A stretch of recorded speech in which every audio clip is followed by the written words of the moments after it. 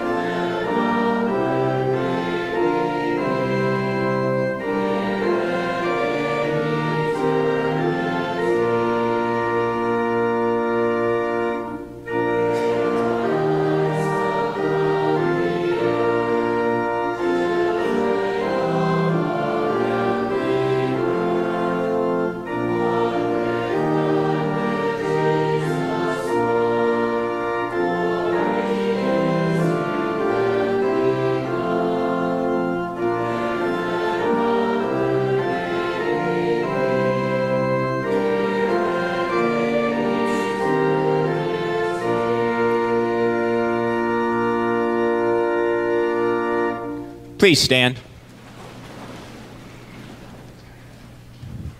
As we'll begin in the name of the Father, and of the Son, and of the Holy Spirit. Beloved in the Lord, let us draw near with a true heart and confess our sins to God our Father, asking him in the name of our Lord Jesus Christ to grant us forgiveness. Holy and merciful Father, I confess that I am by nature sinful, and that I have disobeyed you in my thoughts, words, and actions. I have done what is evil, and failed to do what is good. For this I deserve your punishment, both now and in eternity. But I am truly sorry for my sins, and trusting in my Savior, Jesus Christ, I pray.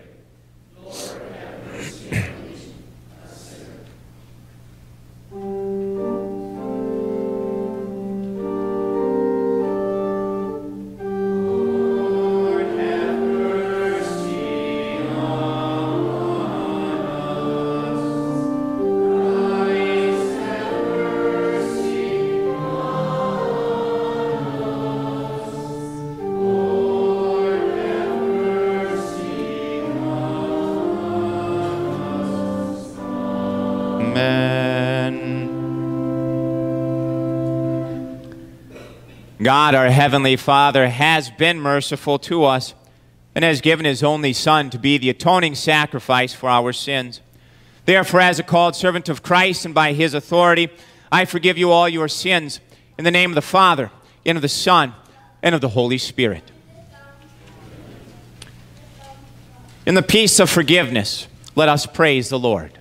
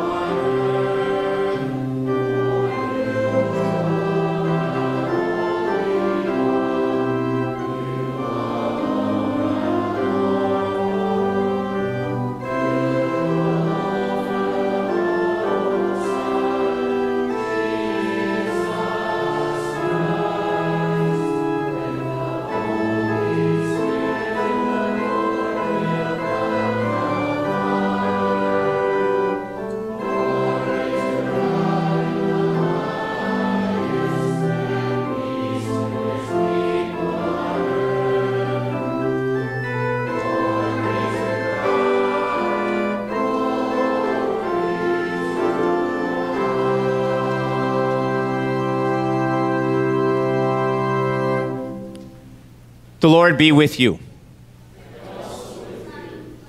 Let us pray. Almighty Father, by the waters of baptism you have clothed us in the robe of your Son's righteousness, and have given us a new heart to hate sin. Preserve us in this saving faith, and hear us as we lift our voices in songs of praise for your unfailing power and love. Through your Son, Jesus Christ, our Lord. Amen. Please be seated.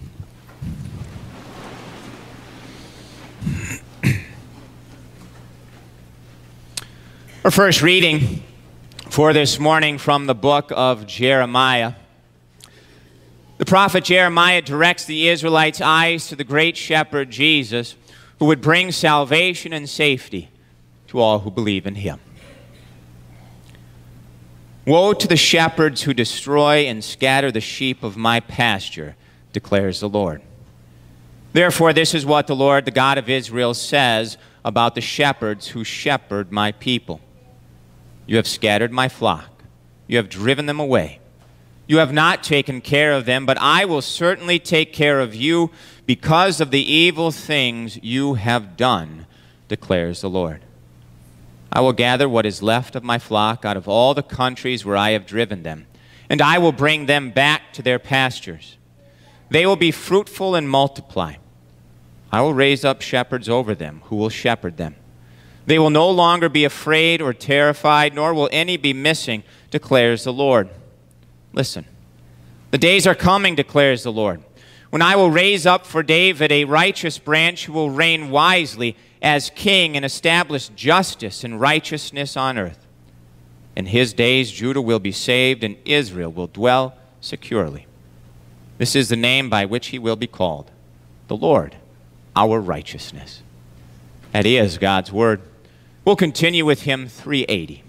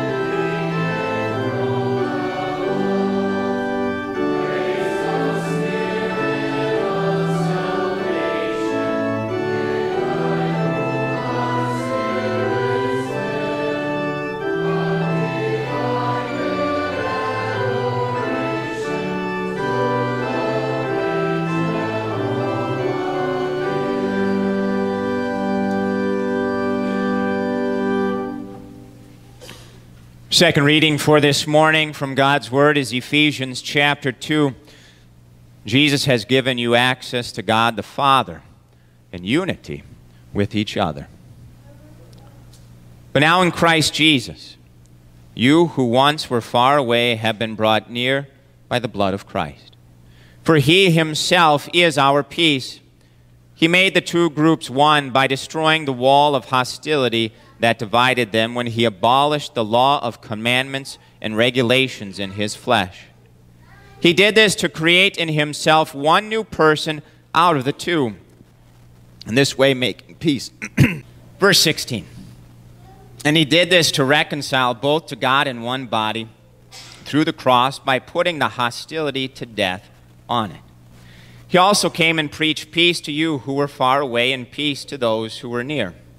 For through him we both have access to the Father by one Spirit. So then you are no longer foreigners and strangers, but you are fellow citizens with the saints and members of God's household. You have been built on the foundation of the apostles and prophets with Christ Jesus himself as a cornerstone. In him the whole building is joined together and grows into a holy temple in the Lord. In him you too are being built together into a dwelling place for God by the Spirit. That is God's Word. Alleluia. You did not choose me, but I chose you. Alleluia. Please stand for our gospel lesson. From Mark chapter 6.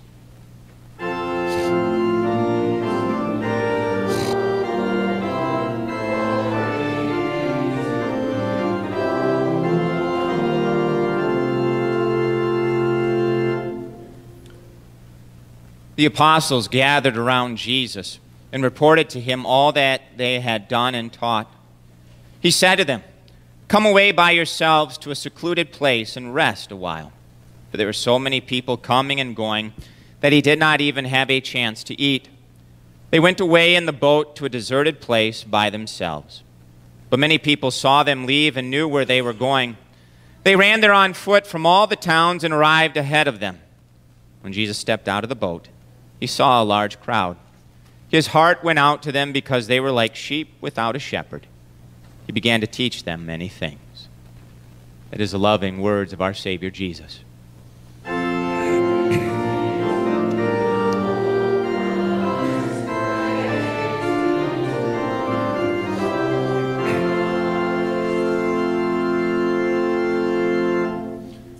We'll join in the Apostles' Creed. I believe in God the Father Almighty, maker of heaven and earth. I believe in Jesus Christ, his only Son, our Lord, who was conceived by the Holy Spirit, born of the Virgin Mary, suffered under Pontius Pilate, was crucified, died, and was buried. He descended into hell. The third day he rose again from the dead. He ascended into heaven and is seated at the right hand of God the Father Almighty.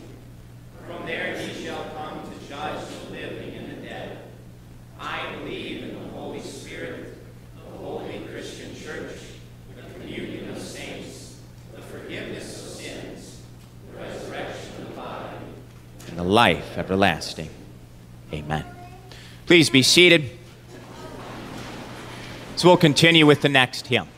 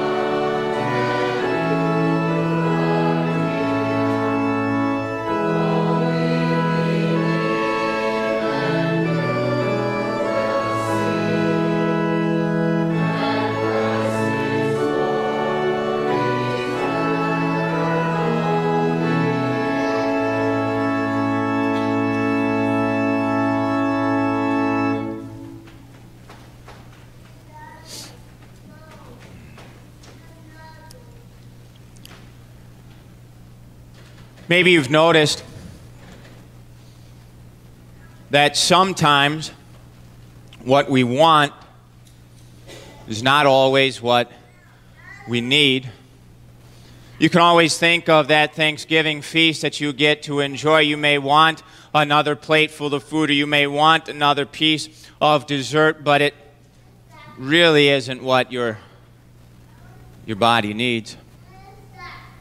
Or you can think of the vehicles that you drive. We may want a new car every 3 years, but you really don't need one every 3 years.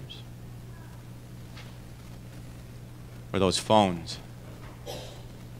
I think it's up to iPhone 12 now.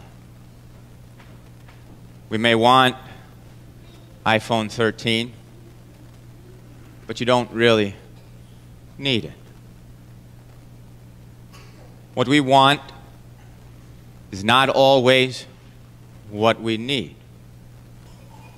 What we're going to see, I pray, in our gospel lesson from Mark chapter 6 is that Jesus gives you and I what he wants, and it is what we need. The first verse there.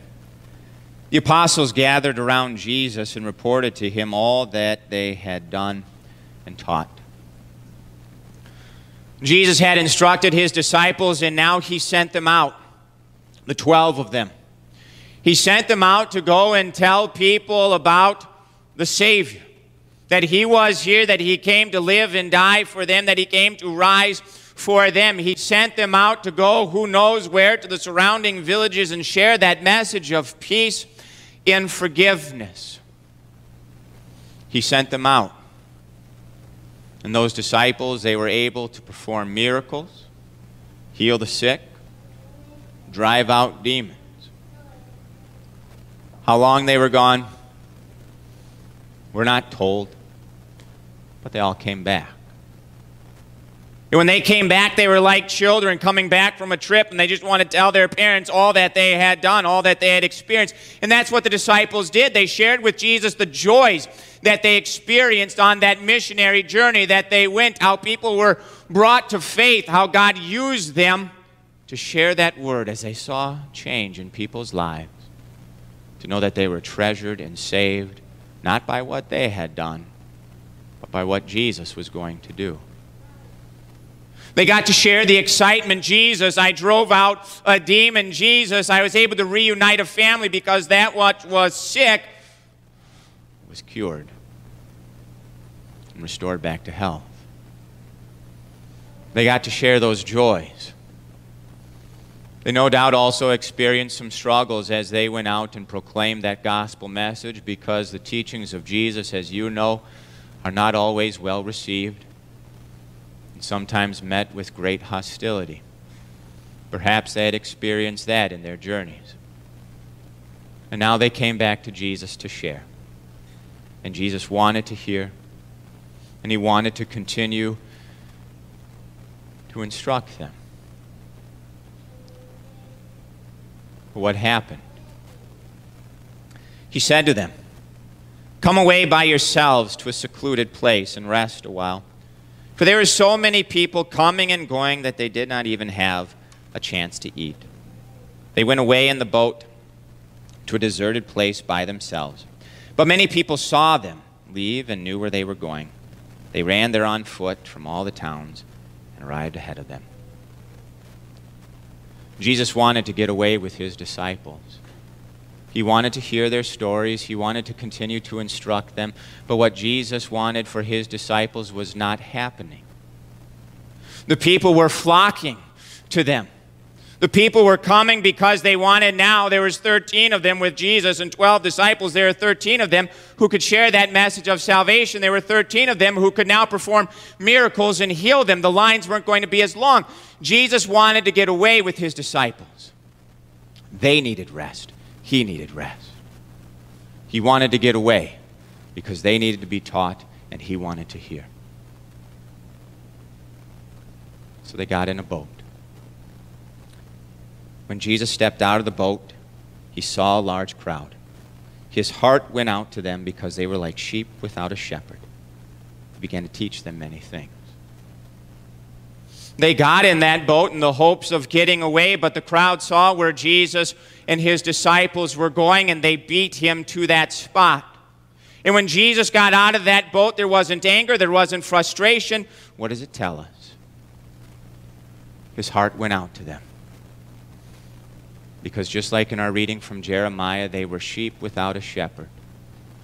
Their spiritual leaders had failed them. Their spiritual leaders weren't pointing, there is the Messiah. They were like sheep without a shepherd, and Jesus was there to guide them. Jesus was there to instruct them. He was there to give them what they needed. That message of forgiveness. That message that he was there to live and die for them. Jesus. Jesus is what you and I need. You and I need that compassion of Christ in our lives. We need that heart of Jesus to go out to us. And the reason is very clear. Because you and I, sadly, more often than not, do what we want and not what God says. If you look at that reading from the book of Ephesians, you'll see two things that we're going to highlight. One is that Jew or Greek, Jew or Gentile, all are saved in the exact same way, through that blood of Christ. Through that simple faith, through that simple trusting that Jesus died to take away your sins, through that simple trust that because Christ lives, you will live also. But that simple truth of salvation through faith in Jesus alone flies in the face of our sinful reason, flies in the face of what this sinful world would want you to believe. Because what does our nature tell us? It can't be that easy. It can't be that easy that one would die and we would all be saved. It can't be that easy that one would die and every one of our sins taken away. Our sinful mind would tell us, as well as a sinful world, that it depends on you a little bit. That the reason you are saved is because you get up and come to church. That the reason you are saved is because you do your best to follow God's 10 commandments in your life. That the reason you are saved is because there are a whole lot worse people out there than you, and that is why God chose you. Our sinful minds tell us there must be something, even if it's small, that I do that brings me salvation. It can't all be on Jesus. The other thing that our reading from Ephesians tells us is that all of us, Jew or Gentile, Greek or Jew, whatever you want to call it, that because of Christ, we are united together. We are brothers and sisters brought into that family, brought into that household of God. We form one Christian church, that body of Christ, united. But that unity that we have in Christ is hard to maintain. It's hard to maintain in a church when we can easily look out in the pews and see, oh, they wanted that, or they voted that way. And as we look out, battle lines start to get drawn. As we look out, the unity that God wants us to have in our church, it starts to fracture, and we start to see not unity but division. We start to see groups of people instead of a group, a family. That unity is broken. We do what we want, not what God says. We can see that in other areas of our lives as we hold grudges, as we think more highly of ourselves than we ought, as we want to sacrifice and put aside certain teachings of God and His church for better results. We can look at our own lives and see that we are like the children of Israel. We can be stiff-necked and stubborn in the way we live our lives. Think of your children. When they are stubborn with you, when they rebel against you, what do you as a parent do? You bring in the discipline. And that's what God says. If you want to be stubborn against me, if you want to rebel against me, I will discipline you. If you want to continue in your sinful stubbornness, if you want to continue in your rebellious ways, then just wait and see the punishment that will come your way because of your doing. Here again from Mark 6. The apostles gathered around Jesus and reported to him all that they had done and taught. He said to them, "Come away by yourselves to a secluded place and rest a while." For there were so many people coming and going that they did not even have a chance to eat. They went away in a boat to a deserted place by themselves. But many people saw them leave and knew where they were going. They ran there on foot from all the towns and right ahead of them. When Jesus stepped out of the boat, he saw a large crowd. His heart went out to them because they were like sheep without a shepherd. He began to teach them many things. At this point, what did Jesus want? He wanted to be alone with his disciples. He wanted to hear how their journey went. He wanted them and himself to have a moment to rest, to eat. They could not do it because the people flocked to him. And so in that instance, Jesus set aside his temporal wants for what was truly needed, sharing that gospel message. But what Jesus wanted was not just that rest with his disciples. One of Jesus' wants is great for you, and it's great for all the people of this world. Because what is Jesus' want? It is that all people be saved and come to the knowledge of the truth. What is Jesus' want? Not that any perish and suffer in hell. Jesus wants you. He wants you to be set free from your sins. He wants you to be set free from the fear of God's wrath. He wants you to enjoy the peace that surpasses all understanding, that wonderful message of free and full forgiveness. He wants you to experience the joys that he himself has prepared for you in heaven when this life of worry and fear is over. That is what Jesus wants. And that is what you need. And that is what Jesus accomplished for you. Jesus did what was needed by becoming that lamb, innocent and holy.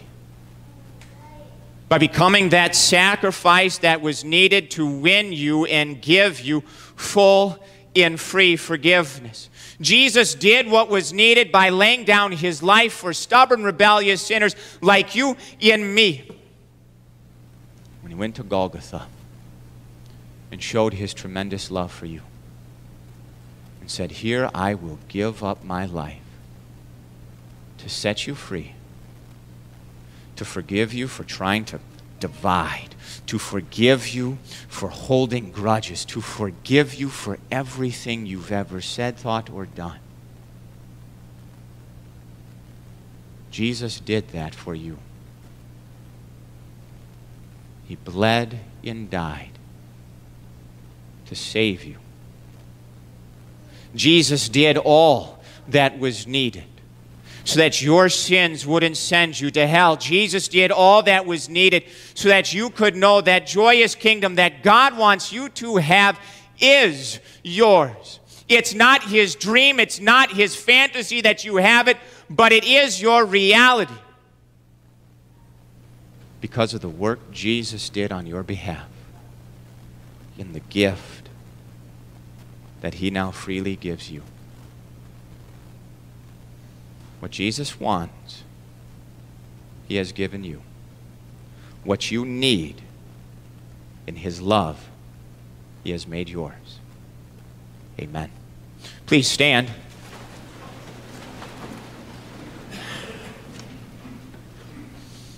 As we'll continue with the Create in Me.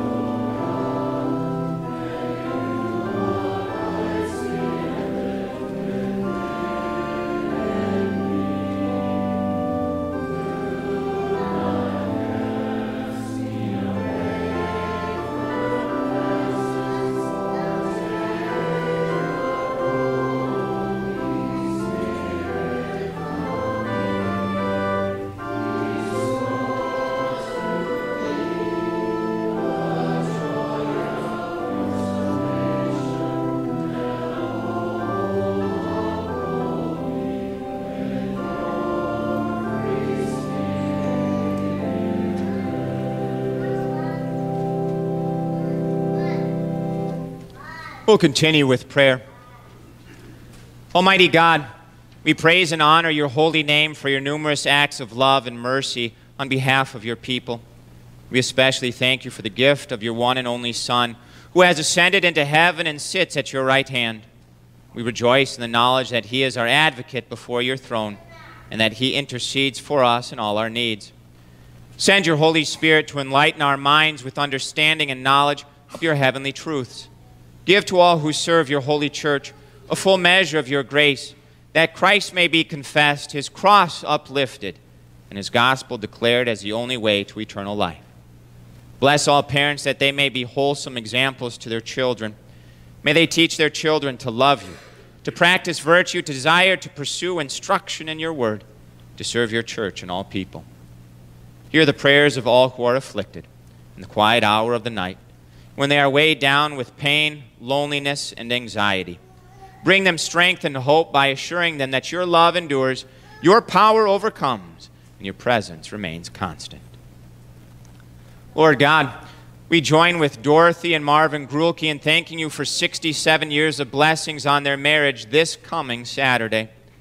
Be with them in the future as you have been in the past, and continue to fill their hearts and their home with your love. Lord God, you have given us the sacrament of holy baptism, where you promised us the removal of sins and the being brought into your family. In between our services this morning, we get to use this sacrament on Walker Trexler. May your loving promise in this sacrament assure Walker and his parents that he is forgiven and that he is your child because of his Savior, Jesus. Hear us, Lord, as we bring you our private prayers.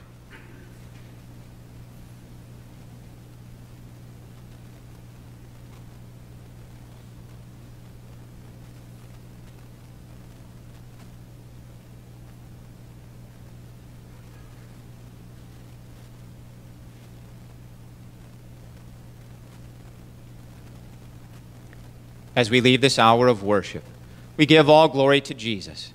To him be praise and honor and glory and power now and forever. Amen. And we'll join the prayer our Savior has taught us. Our Father, who art in heaven, hallowed be thy name. Thy kingdom come. Thy will be done on earth as it is in heaven. Give us this day our daily bread. As we forgive those who trespass against us. And lead us not into temptation, but deliver us from evil. For thine is the kingdom, and the power, and the glory, forever and ever. Amen. Please be seated. So we'll continue with hymn 449.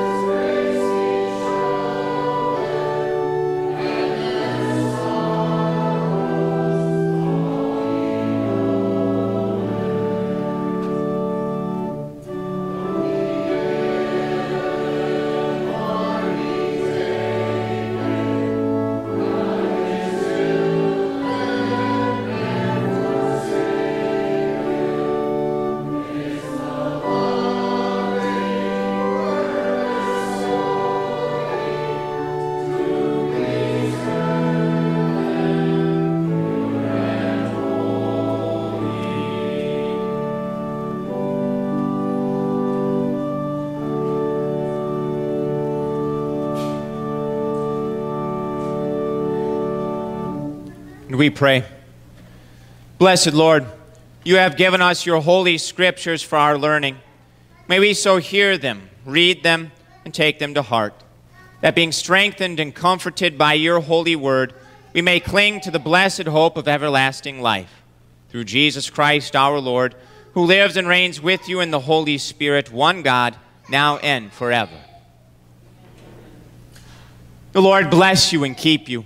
The Lord make his face shine upon you and be gracious unto you. The Lord look upon you with his favor and always give you his peace.